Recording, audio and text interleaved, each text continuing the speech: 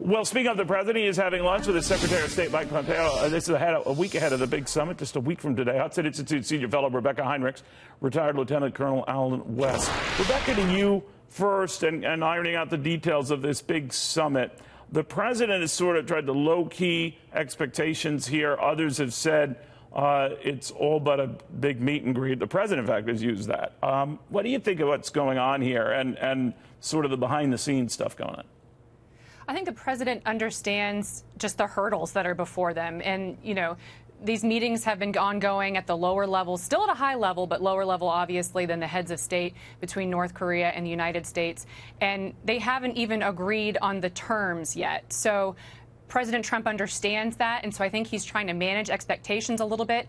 And something else, too, the media, I keep seeing the media and a lot of analysts say President Trump has just raised the stakes so high that he's got to have a victory here. But really, he's been pretty consistent in hedging and saying this may not work out. It might not work out. And I'm going to have to walk if it doesn't work out. So yeah. I think that's the right take. I think that's right. As long as the president's willing to walk when he understands the North Koreans are not negotiating in earnest, then we still have the leverage and we still have the better hand. You can't help on the left or the right to have high expectations of just this historic powwow, Alan. And I'm wondering, given the fact that the North Koreans have moved to fire top 3 military advisors and bring in a younger crop, more, I guess, subservient crop, is there your sense here that the North Koreans certainly want to do something?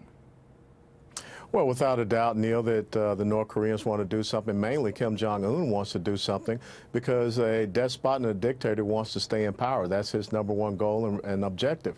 So as we continue to put pressure on China and try to create a separation, economic separation between the support China can give to North Korea, Kim Jong-un finds himself a little bit much on an island. But also, I think when you look at this summit that's going to be coming up in Shanghai, China, Russia will be there. The Iranians have been invited. The recent meeting with Bashar al-Assad and Kim Jong-un, I think that you see the other side, this new axis of Russia, China, and Iran being very nervous about this position that Kim Jong-un is in and the fact that he is sitting down with President Trump. You know, it seems to be like a one-and-done type of event, Rebeccah, and that could be good, or it certainly could be a little wanting. I mean, the case when Ronald Reagan met with Mikhail Gorbachev, that went on for days in Iceland. He walked away from that when all of a sudden something was, pushed down his throat. He didn't want it. But he came back months later and they scored a deal. This is just a one-day event, technically, unless they stretch it out in Singapore. What are your thoughts about the pressure that creates? It does create a lot of pressure. And, I've been wrong on this before, with what President Trump's strategy here.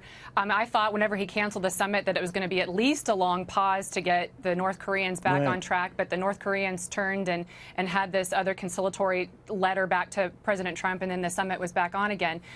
So everything is very much in play. It's like watching the sausage being made right now between the two countries. So, what I'd like to see happen, I wish that that the photo op wouldn't happen right away. And unless we get something real concrete out of the North Koreans, I really wish that the United States would be careful not to give Kim any sort of additional propaganda victory that can legitimize him and his regime.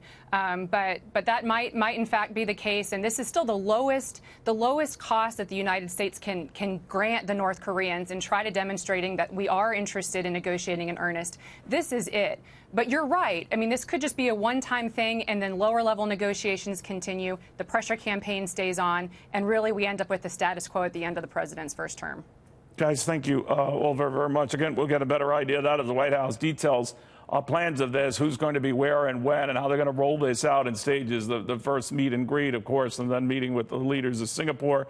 Then, of course, the big event itself, the meeting with the North Korean leader.